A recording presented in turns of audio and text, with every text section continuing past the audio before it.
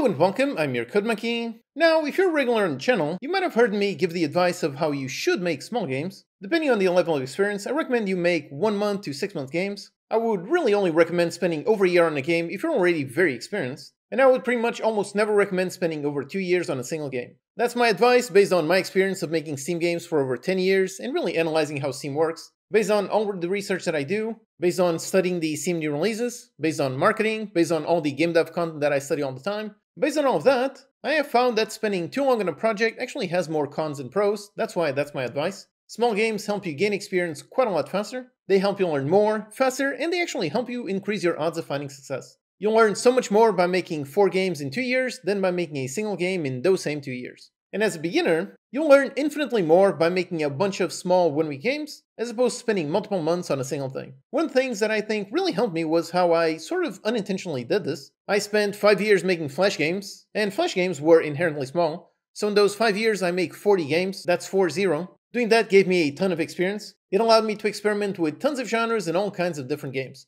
So I made shooters, strategy games, casual games, I made management games, RPGs, racing games, and a ton more. Exploring all of that really gave me a ton of knowledge and very quickly. It was only after 5 years of making Flash games that I finally fully transitioned into making PC games for Steam, and then I spent almost 1 year working on my single first Steam game. So my advice of make small games, that advice is very much based on everything that I know, everything that I've experienced. I really do believe you should be making small games, especially if you're in the beginner or intermediate stage. But I have seen some comments that disagree with that advice, and they usually point out 2 specific problems with this advice. Recently, there was a post on Reddit that equated making small games with killing your dreams, and one of my videos there was a comment that basically equated making small games with making Space Invader clones. So here let me clarify some things on who this advice applies to, so maybe it applies to you, maybe not, and what this advice actually means. First of all, there's actually one extremely important question you need to ask yourself. I made an entire video on this topic, on how you can make games just for fun and nothing else. So when it comes to whether this advice is applicable or not, it is very, very important for you to answer for yourself whether you're making games with the goal of taking it seriously and potentially making a living, or if you're making games purely as a hobby just for fun. There's no wrong answer here, both options are perfectly valid. You can make games for fun, or you can make games to try to make them professional. Both options are fine, it's really up to you to decide for yourself what it is that you want. And if you decide that you're making games just for fun, if so, then there are really no wrong answers. There are no rules you need to follow, you can do whatever you want. If you want to spend 10 years making a single game, then go for it. If you want to make yet another puzzle platformer, then go for it. If you want to completely ignore marketing and gathering wishlists, then yep, go for it. If the goal is merely as a hobby just for fun, if so, then as long as you're having fun, then nothing else matters. As long as you're having fun, you are successfully achieving your goal. Now for me, making games and teaching game development is my actual job, so I don't do this for fun, I do it professionally. Making games has been my job, and it has been the main way that I make a living for over 10 years now. I also made an interesting video on that same topic, how I survived this long and made over $1 million without having a single hit. So for me, game dev is indeed a job.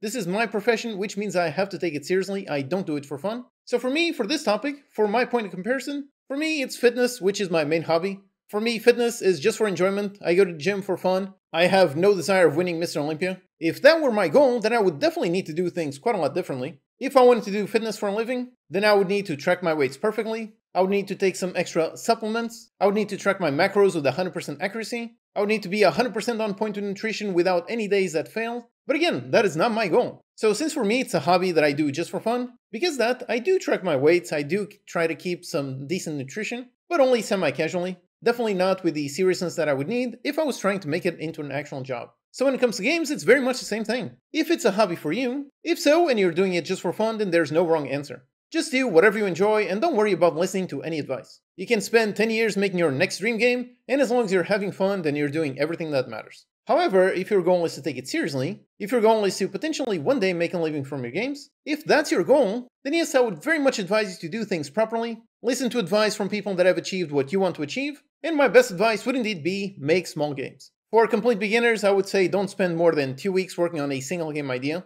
As a complete beginner, you will hopefully learn quite a lot and learn very quickly. So if you're actively learning, then 2 weeks after, your skill set should be leaps and bounds much better than it was 2 weeks ago. So during that stage, that very beginner stage, completing quick projects and then starting a new project from scratch, that will help you iterate upon your skill set much faster. And then as you grow your skills, then you can increase the amount of time that you spend in your games. So you can make a 1 month game, a 3 month game, then a 6 month game. And for more experienced devs, I would pretty much always recommend you stick within that 6 months to 1 year game. I think that is a really great sweet spot. I would only advise you to go longer if you have very clear proof that your game is in very high demand amongst players. If after 1 year of development you think you can improve it quite significantly by another 6 months, if you think that and you have something like 30 to 50,000 wishlists, then I would say yes, you have validated that people really want the game. So in that case, it might indeed pay off to spend an extra amount of time making the game the best it can be. But even if you have tons of wishlists, I would definitely not recommend you go past the 2-year mark.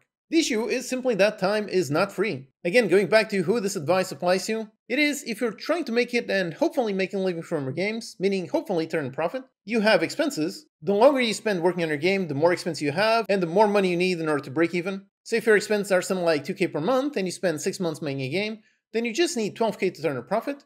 But if instead you spend 2 years, then now you need almost 50k to break even. That is definitely quite difficult to get. You can look, for example, on this website to see the rough revenue distribution. And you can see down here we have the nice revenue by percentile. So if you need 10k to break even, you need to be around this, so in between 20 and 25%. So let's say your game needs to be on the top 22% of Steam. Whereas if you need 50k to break even, if so, then you need to be, let's say, on about the 12%. And if you need 100k plus, like if you spend over 5 years working on your game, if so, then your game needs to be on the top 5% of Steam in order to break even. Now, if you are skilled, you can likely make a game that can generate 10k in revenue. Making 50k, that becomes quite a bit tricky, and making over 100k, that becomes a serious effort. Then one very big thing is what defines how much money your game can make. Usually the most important thing is actually the concept. Marketing starts on the game idea itself. Some ideas just sell better than others. One good idea is always going to sell quite a lot more than one mediocre idea with a ton of content. So essentially, content is very, very rarely going to be the thing that takes your game from selling 10k to selling 100k. So the game idea itself is much more valuable than tons and tons of content. If you spend 2 years making just one game, then you can really just attempt one game idea.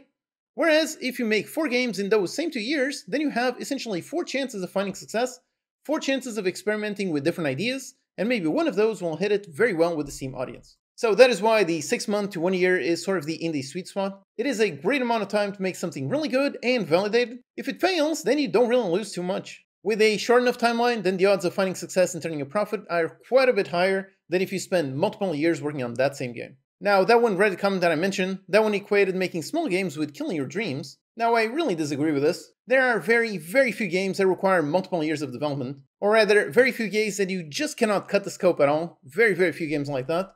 For example, if your goal is to make GTA 5 by yourself, then yeah, that would definitely take multiple years. You can't really build an indie GTA 5 in 6 months. If that really is your dream game, then I would definitely encourage you to take that game idea and cut it down to the absolute bare essentials to something that is actually realistic to do. So for example, you can still make something like GTA, but maybe have just 20 missions as opposed to trying to make 100. Maybe just have 20 cars instead of 500. Maybe just a small town map instead of a giant metropolis. So whatever your dream game is, you can definitely play around the scale to make something that is actually doable. And this actually brings me to the other argument that I've seen. Basically how people think that making small games means making just a Space Invaders clone or a Flappy Bird clone or something like that. Once again, that is really not true. 6 months is a ton of time. You can build a massive game in that amount of time. One very clear example is actually my own experience. My last game, Dinky Gardens, is actually a pretty massive game. It's a factory, automation, colony building, management, tower defense game.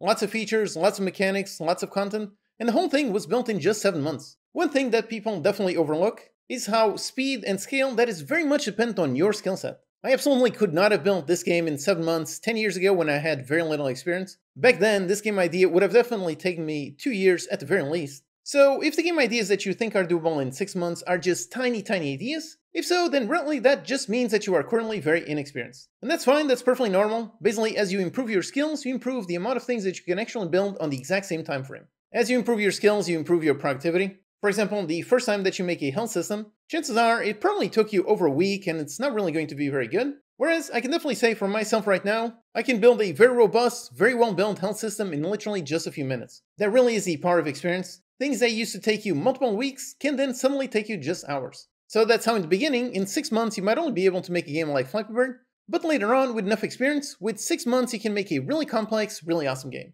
So basically, don't think that 6 months games have to be tiny. You can make something very interesting, very robust, You can definitely explore lots of very interesting ideas as long as you have the skills to support them. And if you don't have those skills, then my advice on making small games is even better. Make small games, make multiple games very quickly in order to iterate upon your skill set, in order to gain more experience, and then soon enough you reach a point where you're actually productive enough that your dream game ideas can be built in 6 months to 1 year. So yep, I really just wanted to clarify my own advice in a bit more detail. I really believe this is the best way to learn. I believe this is the best way to potentially find success. So I will definitely keep repeating and keep giving this advice. If you're making games as a professional, then I hope you take this advice and I hope it helps you find success. But if you're making games as a hobby just for fun, if so, then I hope you do whatever you want to do and just have fun. Check out these 2 videos where I talk more about this topic and my own journey. Thanks for watching, and I'll see you next time.